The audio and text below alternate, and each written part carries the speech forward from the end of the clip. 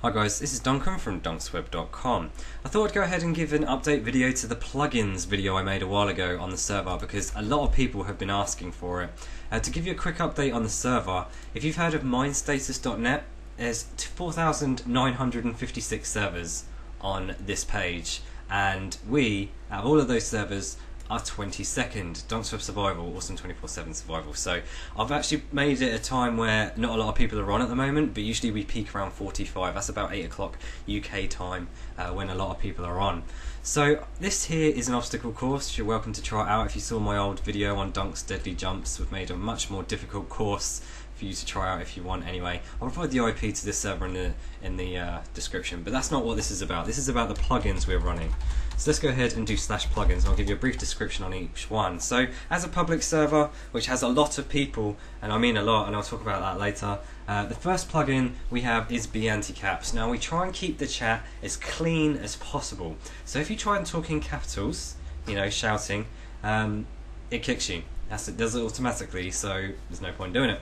Next one is Big Brother. I'm sure you guys know about Big Brother. If I quickly give myself a log. It works a little bit differently now. Right click a block, it tells me everything that's happened on that log. You can see, or that block even. You can see a lot of people have been talking on that particular block. So let's go back into plugins. I've talked about Big Brother in my last video. Next one is Block Hat. So if I went to this wall in my hand, type /hat, it puts it on my head. There we go. This is something that's given to donators. There's a nice little perk, so you can wear any block type on your head. And to going back into the plugins, the next one is Border Guard. Now, a brief explanation. As a player, if you go onto another server that doesn't have a guard for their border, you can keep going and make the map size ridiculously big. That can be considered a form of griefing of a server. You just keep going in one direction, and as you're loading new chunks, that's making that map file a lot bigger. So we have a 5,000 block border from the spawn point, so it's actually really useful to have, so it kind of keeps everybody inside a barrier. Next one is CF Banner. Now you can see I'm flying, and this is actually done with something called Zombies mod, whatever you want to call it, and it works really nicely, but we don't want normal players using this. We allow sponsors, that's people who donate a lot to help the server run. We allow those people to fly around and also be invisible, but we don't want normal players to be able to do this, and that actually blocks the complete mod pack of Zomb, and it also does another one, I think it's CBS or CBF or something like that. It does that, it blocks that as well. That's combined with another cheat system, which I'll explain in a second. Next one is Chat Censor. So if you come onto the server and you try and swear, Chat Censor will fine you, and that's going to fine you 50 gigs, and it will take you off the server. It will basically kick you, and if you do that 3 times, we will then ban you. That's how that works. Next one is coloured signs. So you can see here we have coloured signs. It's very simple to make a coloured sign. You just put a sign down and you type in "and," like the ampersand sign, and then a number or a letter. So 4 would be red, and then you type test or whatever you want to put into the sign. It will then convert that into a colour. It makes the signs look a lot nicer. Oh, and by the way, if you're wondering what we're using as this texture pack, this is what we call the Dunksweb texture pack, but it's actually Painterly. We've pretty much chosen some custom stuff. It looks really nice actually. We've also got derped animals and like creepers with smiley faces. It's pretty funny, but it really does make the world look really nice. Next one is Craft RC. As you guys know, I talked in my last video, there's a chat room which is available even when the server is offline, and you can talk with the people on RC backwards and forwards. Next one is Dupe Derper. Now people can make pistoned contraptions that can duplicate blocks. Some servers don't have protection for this, we do. So no one can do that. It'll basically block them and also notify the admins so we can come and punish you. Next one is Essentials. I did talk about Essentials before. That works with Essentials Spawn. We've got both of those. That's a bunch of different commands that it's going to take too long to get into. Just do /help when you have that installed and you'll see everything you can do. False Book Block and False Book Core allow things like gates, doors, bridges. So they're very useful for those of you who want to make castles. You can have a gate that comes down, you just right click a sign. Next one is Going Round. So I can type /gr and then a specified duration, so I'm going to go do 10, and it's actually going to warp me to people on the server. Now I think I'm vanished at the moment, but the vanish plugin isn't working great. We're going to transition to another one which is supposed to work with this plugin once it gets updated.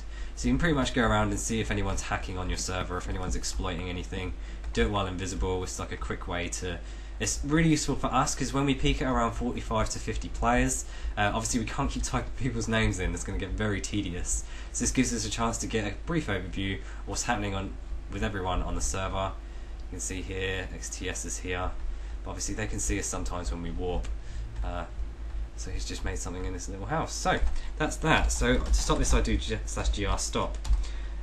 Let's go back into plugins. And the next one is Heroic Death. I'm not quite sure if we've seen anyone die yet, but it was on the last video. You just basically, you can kill yourself and it will put a nice funny little message which it will tell everybody. You can also customize that as well. Economy. It's really /money. It shows me I have 500,000 gigs. Now, gigs is our currency. We have gigs and megs, kind of like gold and copper or whatever you want to call it, but gigs and megs, because obviously we're geeky, we thought we'd go ahead and put that in as well. Lottery. This is really nice. If you come on the server, we do a lottery every hour. This gives you something to spend your money on and a chance to win money. So you can see a lot of people have put money into the pot because you can have a maximum of 2 tickets. They're 10 gigs each. So if you were to participate, you could possibly win 120 gigs that's in the pot right now. The draw's in 7 minutes, and as I said, it's every hour. So give something for someone to look forward to and a chance to get money, which they can then use to spend in shops and things like that. I did forget chess shop. Oh no, it's down there. I thought this was alphabetical order. Right, next one. MC bans. I know this has a bad rep, but I have to say MC bans is pretty useful for us staff to see who's been banned. When they come on, you kind of see this person has been banned from this server. I know that other servers do ban at will. We're not like that. We have a 3-strike rule, so you'll get warned, you'll get kicked, and then you'll get banned. So we work on that principle, and MC bans allows us as staff, because our staff comes on at different times a lot, allows us to check up on who's already been banned and for what reason and things like that. So MC bans is actually really useful. It also gives you a command to mute the chat, so if other people are arguing, you can just stop the chat. There we go, there's an example of Heroic Death down there. Mine Query, as I said earlier, minestatus.net, really good directory of servers that are playing, and yeah, you can see Mine Query pretty much pings our server, shows everyone who is online, and also allows people to vote. And you can just click that thumbs up. You can see 814 votes, and I'll tell you a reason that's helped this as well in just a few seconds. Next one is Money Drops. So if I go to Spawn right now, and I find, apologies if this is lagging by the way, I'm using a crappy screen recorder again. I just wanted to knock this up quickly and get this out for you guys. So I see a sheep here. I'm going to give myself a diamond sword to kill this quick. Diamond sword. Just try and kill this. So, right, so let's kill it straight away. You can see it's dropped some gold blocks. Now we did have jobs and things like that to try and help people get money, but that was too easily exploitable.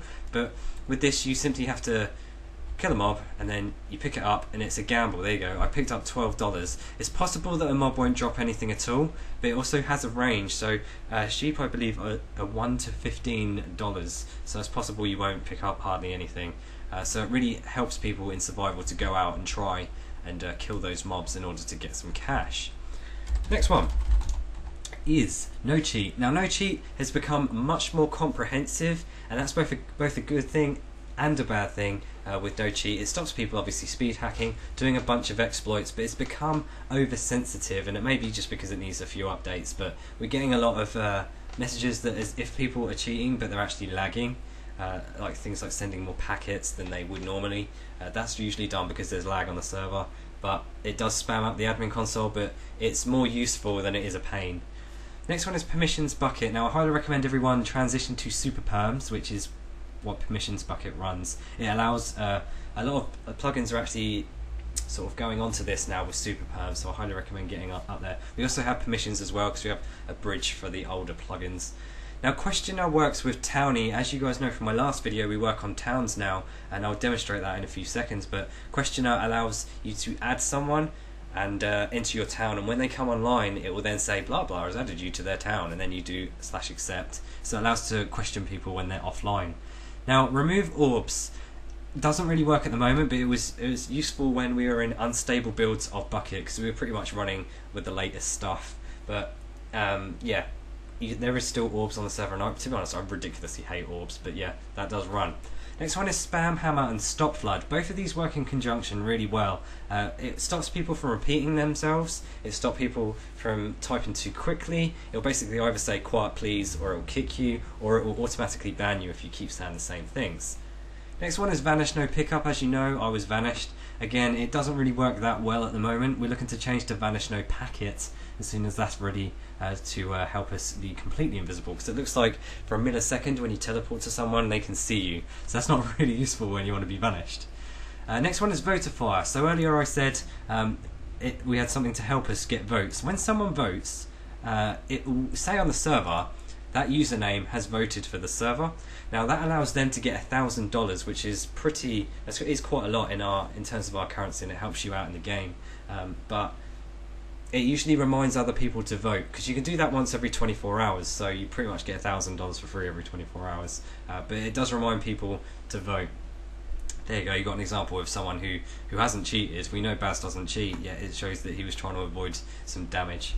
Next one is, where are we? We are at weather restrictions. Now, with the new update, it looks like weather is turned off through that plugin, but you can actually configure it to have, for example, we had it set at every 3 hours and 20 minutes or something stupid like that. It would rain for about 5 minutes, so you did get weather, but to be honest, I've noticed from a lot of players, everybody seems to hate the weather anyway. Like, it lags people's systems down, it's just not useful, so I'm glad it's off. Like, it's not that much of a big issue for us, but as a survival server we really should have it on.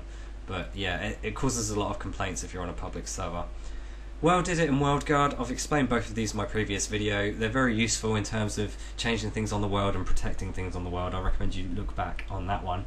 Next one is X-ray detection. So if I do a slash ratio on myself, you'll see I've got 0 because I haven't mined anything. If I do a ratio on Red Mocha, who's another admin, he has 0.4, so he's been mining a few things. Now, if a person has a ratio of about 8 or above, they're guaranteed to be using client hacks to gain materials. So the way it works is it takes people who find rare materials to people who are finding normal stuff. So, for example, a guy goes and he goes straight to some gold because he's X-raying. He's using an X-ray mod. He's gone straight to gold. He's then gone straight to diamond. He's then gone straight to lapids or something like that. His ratio is going to be really high because he's not mined through many normal blocks to get to those rare blocks. So his ratio is going to be high, and you can pretty much tell, because if you're a normal person, you don't directly go to the ores every time. You sort of look around, and you're trying to look around you and do things like that. So it's very useful to catch out cheaters. It automatically notifies us sometimes, but this is used in conjunction when we go around and check on the players anyway. We do check on the players. We like to keep everything in check as a fair game, and that works pretty well, I have to say. Players can actually check their own ratios as well, which I think could be a good thing or a bad thing, because but obviously, again, we use that in conjunction with other things. Next one is LWC. I have explained this in a previous video. It's locking of chests. It's one of the most essential things on our server.